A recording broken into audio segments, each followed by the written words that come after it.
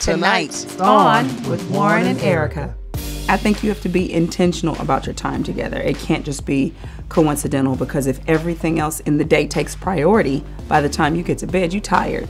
Or your brain is full, or you're putting your phone down, you're still working, and it's kind of hard to go, okay, now I'm sexy now. Does that mean you have to schedule me in?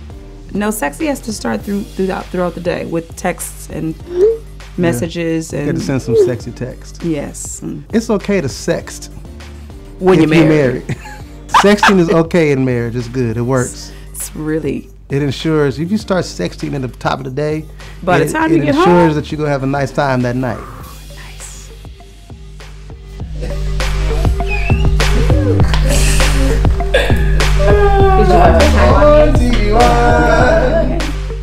We're the Campbells. Tuesdays at 8 on TV1.